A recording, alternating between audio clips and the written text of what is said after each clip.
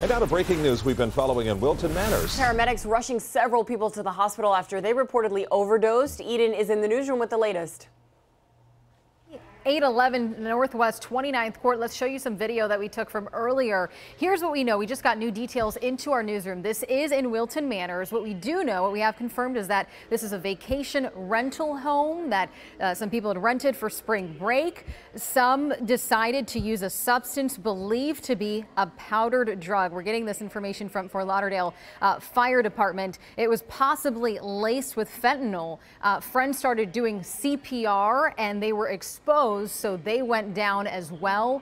We're hearing that at least 6 people have overdosed. You're looking at video of, police had responded.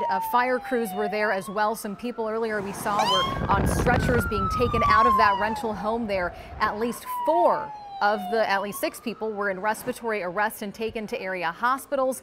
We just learned that the pulses have been restored to everybody. Hazmat on the way there again. This is at 811 Northwest 29th Court in Wilton Manors. So new details that we're just learning right now. We're going to stay on top of this. You're taking a live look right now from Sky 10. You can see police still at the scene there. I'll send it back to you. Okay.